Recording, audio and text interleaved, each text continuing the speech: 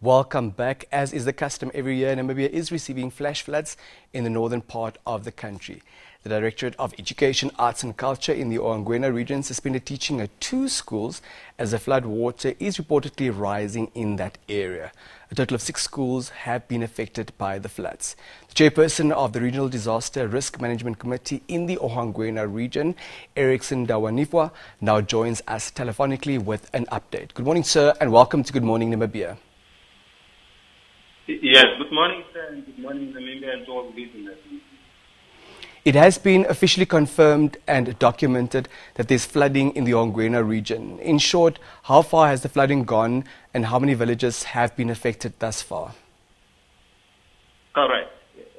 Flood water has arrived in Namibia in the Ohangwena region on 13th of January, was Friday this year, on the northern part of the region affected Onghala and Onghala constituencies. The flood water passes through the villages on the borders like Onghala, Shoke, Imbadalunga, Ofaisimbo, and it has affected Ohongo, Onghala, Matunda, and Lake villages. Those are part of the villages in the region that have been affected by water, plus other villages that is not even here. Another way water has also arrived yesterday from Angola, passes in eastern direction of Launa City town, that is recently known as Ostango town, through Onaminda, Okatole, and Ostango villages, facing that side of Kondope in Ohangwena constituency. So the foreign school, which was rightly said, has been affected by water, but these have been severely affected by water. It's like Onghala Combined School and Shingunguma Primary School. Those are the schools that have been severely affected by the flood water, and mitigation measures have been taken to temporarily sustain floods. The other schools, like in the Lokero Combined School and Nofi Combined School, partially affected, but the normal teaching and learning situation is going on. But the water wave frequency is not so much, and the depth or the amplitude is writable by elders, the hosannas and stones and pens of different places. However, this water is dangerous to the minor ones, especially the kids and the young children. So therefore, we are saying we are heavily affected by this water, even though closing here and there is possible. But at some institutions like schools and accessing clinics and hospitals is not easy for the minor ones and unable people to close those hosanas. Thank you for the comprehensive update, sir. Talk to us about what your region has done thus far in particular, but also government in general, to arrest the situation. So far,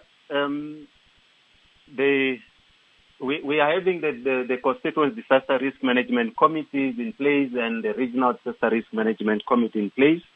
So far, the constituent disaster risk management committee for Onghala plus Ongenga constituencies and the regional disaster risk management committee did meet on the 15th of January and the 18th of January 2023, respectively, to put up the precautionary measures as well as coming up with the interventions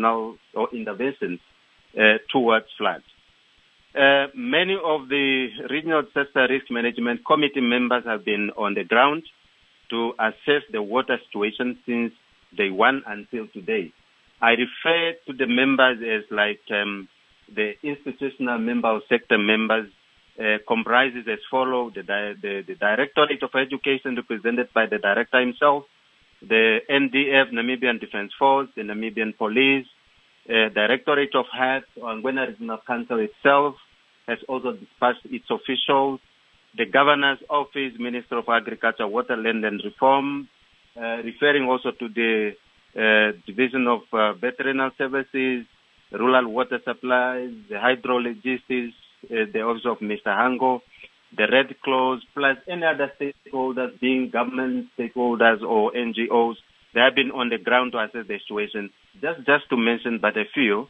As to what are maybe those interventions that we have taken so far. The committees, being both of them the Disaster Risk Management Committee or the Regional Disaster Risk Management Committee, have recommended for some schools, like the one that I have just mentioned, the Shingunguma Primary School and Onghala Combined School, to close temporarily until the situation has stabilized.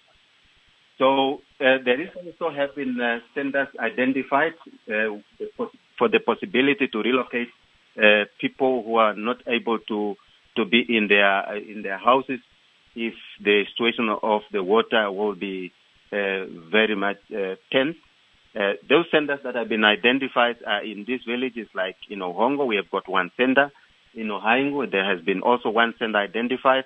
There's also one center called Onghala. In case there will be some community members or families that would want to be relocated to the higher grounds. So another point that we have also come up with, or the committee has just also come up with, is that committees has also identified some basic needs that will be needed by the people who will be relocated in those centers. And those needs are like the tents, the water tanks to keep the water, the mobile toilets for sanitation purposes, the food, mosquito nets, the health outreach services. Those colleagues from the Ministry of Health and Services has pledged also to extend their outreach services to the centers if possibly. There will be also some needs of the beds and mattresses, and also the water makers, because we know this time around the accessibility to the water meters and the water taps point is very difficult. Therefore, we have also put aside all those mechanisms or mitigating measures, at least to make sure that we give the services possibly to the people who are going to be relocated, or the people who are going to be locked up in their houses. So the Directorate of Education will also continue to monitor and assessing the water situation around the schools and give the necessary assistance or refer the possible assistance that the particular school will need. Talk about that in more detail, sir. It's good news that teaching and learning generally seems possible at this stage, but you've confirmed that it has been suspended at 2 schools. Talk to us about what's being done in the meantime and when teaching and learning is expected to resume at these schools. So far, like I've said, we have suspended classes at Shingunguma Primary School and Onghala Combined School. The children have to be at home, their houses with their parents, and the parents have to look after those children. But of course, teachers are also trying also to monitor their schools in terms of the safety, and also to put up some prepare their activities for the next resumption of the school. But as of we are speaking, there is no teaching and learning going to these 2 schools. Apart from those schools that I did not mention here, the normal teaching and learning is going on. But do we know when teaching and learning will resume at those 2 schools? The teaching and learning commencement will be determined by the situation of the water. So far, we have suspended this teaching and learning until further notice. Like I've said, we will be monitoring the situation. In case that the situation will be normalizing, then we will be resuming the classes. So, and if we also realize that there will be no any possible, we will just try, as I've said, that we are assessing the situation. We will just try to see some possible or alternatives that we will come up with, at least to make sure that the teaching and learning will not be disturbed as late. What are the experts saying? When is the situation expected to normalize, or will it get worse before it gets better? Yes, the Minister of Agriculture, Water, Forestry, Water and Land Reform has passed the hydrologists. They are on the ground. They even assessed the situation of the water from Namibia until up to within Angola, on the certain parts of Angola, and their statement or report says, so Angola has received good rainfall on the certain parts of Angola, and that has been prompted the water to flow from Angola to Namibia, especially on the northern parts of Namibia. And the water is likely to come still from that side of Angola. Therefore, we don't need to keep reluctant. We have to prepare ourselves to make sure whatever situation will be, it will be under control, and we make sure that the safety of our people, the safety of our children at the institution, the safety of our people at the hospital and clinic will be at good hands. For those Namibians with a humanitarian heart, whether from the public or the private sector, who would like to render assistance, how can they go about doing that, sir? Yes, like I have indicated that the Regional Disaster Risk Management Committee has been comprises of different sectors. Like I have mentioned to them that education, NDF, NAMPOL, we are together, health, we are together, and the Directorate of Health has pledged to give psycho support, social psycho support, and they also pledged to give their outreach services and distribute ORS, water makers, and mosquito nets to the affected communities. The other stakeholders has also pledged, like the NDF. NDF has also pledged to do the following services, like to supply the speedboats, the hovers, and their skippers in case that the situation will get to worse. They also assist to do a domestic operation as their secondary role as a ministry. They also help to relocate people to the higher ground if the situation will demand.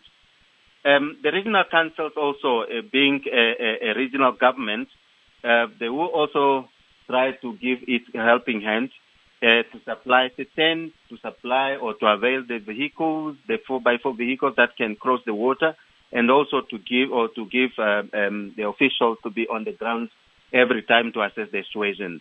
We are also having NAMPOL in board that will provide also hovers and skippers as well, at least to make sure that they make people that may also want to cross the water to seek for services and also to safeguard the situation on the ground.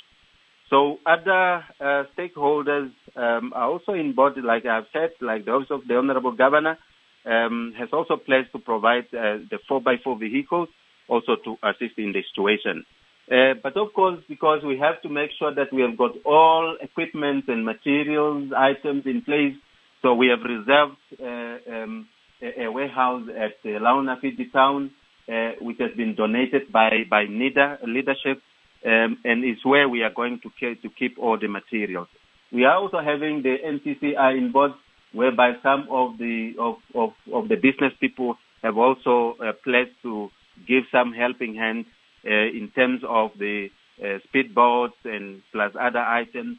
But of course, this is also an appreciative support given by some business people, at least to make sure that we have normalized the situation. And finally, on this one, as to what are the interventions, we have recommended, as a committee, we have recommended that the Ministry of Agriculture, Water, and Land Reform must be always on board, using the hydrologists to update us as what is the level of the water, what's the frequency of the water, and also the speed, the velocity of the water, whether it's manageable or not, at least to allow us to make a corrective decision towards the flood situation. A number of stakeholders have indeed thus come to your aid thus far. Now, apart from those existing pledges, if anyone else wants to contribute, whether in monetary form or in kind, how do they go about it? Do they get in touch with the committee? Yes. The Good Samaritans have been already indicated they want to give their helping hand. And of course, maybe I might also appreciate the office of the Prime Minister that have already started demanding or requesting us to submit the needed items in this situation. that we did already, and the Ministry of the Office of the Prime Minister has already pledged that based on the items that we have submitted to them, they will provide them as per our request. And we are also having some business people, like I have indicated.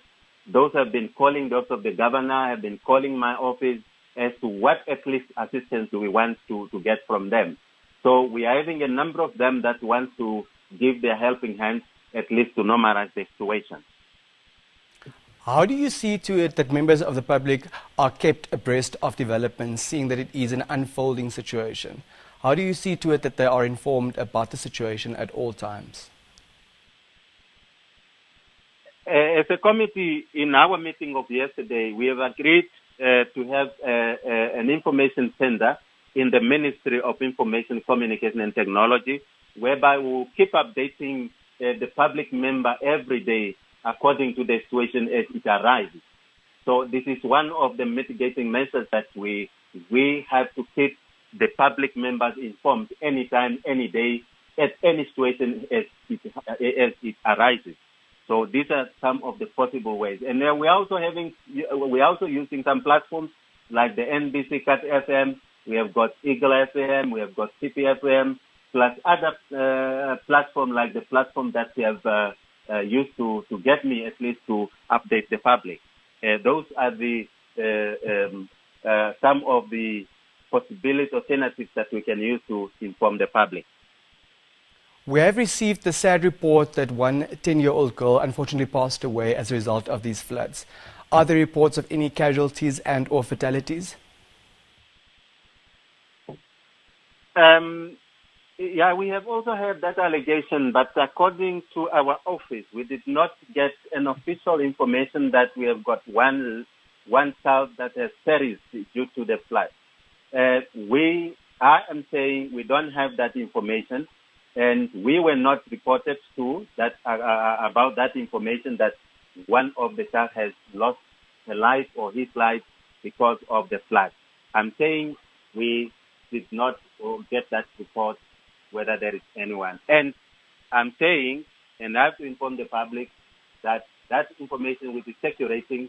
It was not happened in this region as a result of this flood that we have at hand. Now, sir, these floods are an annual occurrence. Is it a fair observation that our response seems to be reactive as opposed to it being proactive? Excuse me, because I may not even hear you clearly because my background is not good and the rain is raining here. May you repeat yourself? Problem. Is it a fair observation that although these floods are an annual occurrence, our response always seems to be reactive as opposed to proactive? The flood season comes after some years. Like the past 3-4 years, we did not experience floods, or maybe it could be 5-6, we did not experience floods. So it comes at maybe after some years. That's why we cannot say this is an annual thing. But there are some areas that have been affected by water, and it's not flood water. And this is the water, it's the rainfall. I cannot say it's an annual situation, but I can say maybe the weather itself is the one that has invigorated this situation that can result in the flood. So, and I'm very sorry that I cannot pick up your question because my background is not so good. Very well, sir. What is it that can be done now already in the events that these floods hit the northern part of the country again next year? I've indicated the intervention, but in terms of the government, we are requesting that at least as government, we must make sure that we have put up the road infrastructure, connecting the public institutions, connecting the villages that are in the water-prone zones to make sure that they are connected, and in case the flood comes or the heavy rain comes, then these people will not be affected. So this is something that we need to look at as government. It's something that we need to look at as non-government organizations. We must also make sure that we provide services close to the people so that when flood comes or when heavy rain comes, then these people will not be very affected by the situation. Sir, any final thoughts in terms of a message to residents of the Ohangwena region before we let you go? Yes. I'm urging the public members, or I'm requesting the public members to report any unusual situation about floods to their regional councillors, to their headmen, headwomen, or to any other potential leaders who is reachable by them, so that we make sure that there will be no any community members affected to be left unattended to. We also request the community members that at least an unable person may be assisted. At least the unable person, I refer to the patients, the old age people, the kids, those who want to access the services. They may not be allowed to cross over the Osanas and deep ponds and sands just to avoid losing lives. Parents escort their kids to school, not to allow kids to cross over the sands by themselves, because this situation of water is unpredictable. It might be that this is your usual road that you use to cross over, but the depth of the water change anytime, the velocity of the water change any day, anytime, and the depth of the water, and also it's changing anytime. Therefore, we must not assume that this is our usually road that we used to close. We want to urge the parents to make sure that they assess the situation any day, anytime, and make sure that their children are very safe. We are also requesting and urge the family members that they must start making up their minds to be relocated to the higher ground while time, other than waiting until the situation will go to west. So therefore, finally, I want to urge all the community members in the region, in the affected villages, not to be panicked. This is a normal situation. We don't need to panic, and this water comes to stay with us, and we must also learn how to stay at a peaceful mind with this water, and to make sure that we are managing this water as it comes to us, not really like the way we see it, that it comes to us to destroy us. We must not panic. For those who have been psychologically affected, we are having the personnel from the Ministry of Health that are on the ground to give a psycho support to all those affected people to make sure that we are all in good order psychologically. Thank you. So thank you for your time. Please stay safe. Good luck to you and your team. Thank you very much for having me, and thank you very much to all listeners in the media. That was the chairperson of the Regional Risk Disaster Management Committee in the Ohangwena region, Mr. Erickson Dawanifa, talking to us about the situation on the ground as far as the floods are concerned. Your 7 o'clock news coming up after a brief break.